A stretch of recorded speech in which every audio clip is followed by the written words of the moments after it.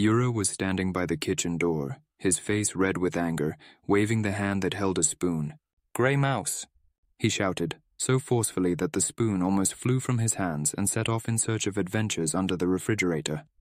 "If you dare to spend even a penny of your salary without consulting my mother, you will be out of this apartment like a cork.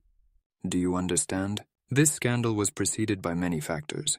His wife, Irina, had started acquiring new things, good cosmetics, and expensive lingerie. Moreover, she began to spend less and less time at home and more at work. She left very early and returned very late.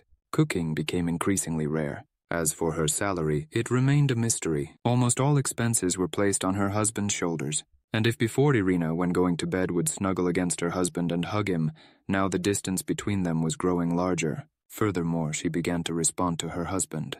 "You could, Yura, go to the gym. Otherwise, I'll have to push you out the door with my foot," she would say, alluding to the fact that Yura lately, having been eating convenience foods, had started to gain weight rapidly. Additionally, Irina, who was always calm, even began to argue with his mother, who always tried to control the children. She had advice and even demands for every occasion. Recently, Ayura had told his mother about his wife's behavior, and she decided to try to bring order to their family. In the following days, she had a serious face-to-face conversation with her daughter-in-law. "You should, my dear, pay more attention to the family. You need to think about the children and be kinder to your husband," Olga Mikhailovna would say. "That's none of your business," Irina would boldly respond. "As long as he was a man, I treated him like a man. But when he became a hamster, then the relationships became appropriate. You shouldn't, little girl, talk like that. You still live in Yura's apartment." His mother tried to correct Irina. "And if you don't like it, then go back to your dorm. And if you are rude, I won't tolerate it for long." Olga Mikhailovna was simply outraged by her daughter-in-law's behavior. "And starting next month, please give me a complete report on your earnings and expenses. I will decide for myself how to spend this money with my son," Olga Mikhailovna declared. "Yura told me that you have started living large. Don't forget, he is your husband, and I will put order in your family." After giving such a lesson, the mother-in-law left, not forgetting to relay the conversation to her son. So, Yura, seeing his mother's total support, started this scandal. Meanwhile, Irina was sitting at the kitchen table, listening to her husband's angry shouts, sipping tiredly from her tea. From the outside, she seemed completely calm, but inside she felt a little fear. She did not want to return to the dormitory from which her current husband had taken her. Her eyes, to distract herself, were focused on a pair of her husband's old and worn slippers, which lay traitorously at the kitchen threshold, as if their owner was ready to flee from his own words. But within her grew the desire to intensify the imposed conflict. Ayura had simply bored her, and she had long wanted to put all the dots on the I in their relationship. "You will fly out of the apartment like a cork," he said. Irina raised an eyebrow and smiled slightly. "Well, I accept the role of the cork. I can fly away right now." Yura was surprised. Clearly, he did not expect such calmness from Irina. In his imagination, his wife should have at least smashed some dishes or slammed the door. But Irina simply pushed the cup, which still had a little tea left, aside, stood up and headed for the cupboard. "Hey, you!" Yura shook his head, finally realizing that everything could now spiral out of his control. "What are you doing? Where are you going?" "I haven't finished yet." "I don't want to listen to you anymore, Ayura. I'm tired." Irina cut him off, opening the cupboard and pulling out a small suitcase that had always been hidden for such conflicts. "You want to kick me out of the apartment? Then please. You shouldn't have tried so hard. I can leave on my own. You didn't have to ruin my nerves." "You? Are you serious?" Yura was no longer shouting, but had switched to a calm, almost childish tone. He always lost himself when his wife became so self-assured, for usually he tried to be the main dictator in their relationship. At least that's how it seemed to him. "Yes, absolutely serious." Irina nodded, throwing some t-shirts and jeans into the suitcase. "You know, Ayura, I've had another man for a long time, and you have remained the same deer. Only now you have more branched antlers. Didn't you notice the discomfort when you enter the apartment? And you can't handle your mother at all. You dance to her tune. When we met, you seemed like a real man." Yura stood still. Thousands of thoughts began to fly through his head. Another man? When did that happen? And why had she never mentioned it? Maybe it's just a joke? You're joking? He asked, his voice trembling. "Oh, Ayura, with you, jokes are bad. When you shout, When you scream, even your antlers start to tremble. Irina was already closing the suitcase. But I'm not joking at all. Do you really think I endured all these years of this nonsense with your mother? Just like that?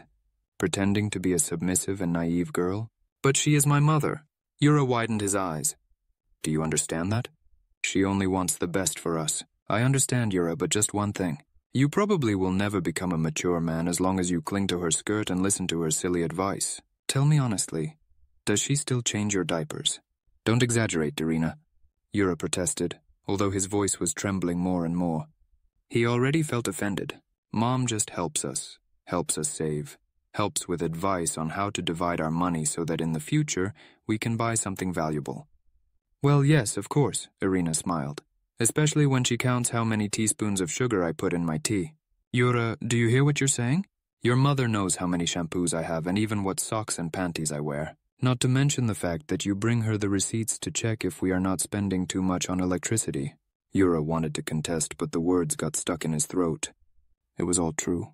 In fact, his mother, Olga Mikhailovna, was a passionate fighter for saving the family budget, and her reports on family expenses, which she had written for herself all her life, were so precise that they could have become a manual for accountants.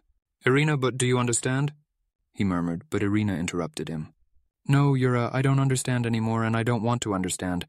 I've been tired of this for a long time, and I was just waiting for the moment when I could change my life again. You live with your mother, not with me. You married her, not me. And I, if you haven't noticed, am a person who has my own desires, goals, and needs. Irina calmly closed the suitcase and sat at the kitchen threshold, ready to leave. Yura finally woke up and ran towards her, trying to stop her. Hey, wait! He practically fell to his knees in front of her. Don't go. I'll fix everything. I'll talk to my mother. We'll live differently, I promise. Irina looked at him, shook her head, and sighed. Yura, you are a good guy, but you still don't understand. The thing is, you have no one to fight but yourself. Start at least with the fact that you will take care of yourself, shave every day, keep fit, drink less beer. You shouldn't argue with me, but with the way you live. I want to be a happy woman, not a prisoner of your childish fears. And I don't want to look 30 when I'm 40 and walk around the apartment in your old slippers and dirty t-shirt. But I love you, Yura shouted, grabbing her hand. Love?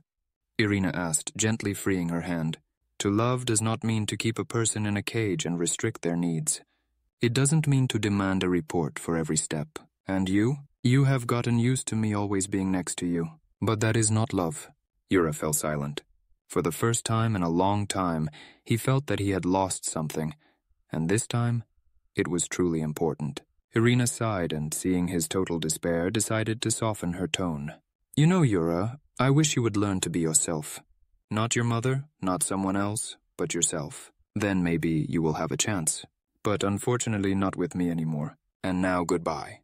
She turned and left the apartment, leaving Yura standing on the floor in solitude, among the scattered spoons in the kitchen, and his doubts. Several minutes passed before Yura finally came to his senses. He went to the phone and, in some sort of trance, dialed his mother's number. Mom, he said quietly when he heard her voice. We need to talk. And this was the first time Yura dared to speak to his mother, not as an obedient son, but as a mature man.